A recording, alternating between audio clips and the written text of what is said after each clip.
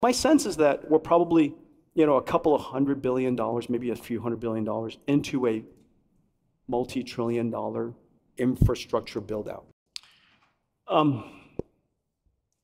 One of the biggest observations about AI is that there's the industry of applications that AI has created. It's a revolutionary technology. Every industry will be revolutionized. New applications will be created, so on and so forth. All the things that we know. Agentic AI, reasoning AI, robotics AI, so on and so forth. Every industry, healthcare, education, transportation, you name it, manufacturing, all revolutionized. The one part that we observed and made a great contribution to is that in order to sustain those applications, you need factories of AI. You have to produce AI. Unlike software, you write the software and that's it.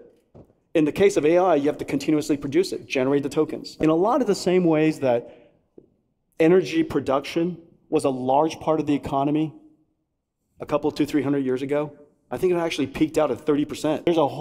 There's going to be a whole industry of just producing tokens. And this is going to be the new infrastructure, just as we have the energy production infrastructure, we have the internet infrastructure, and we got to build out that plumbing.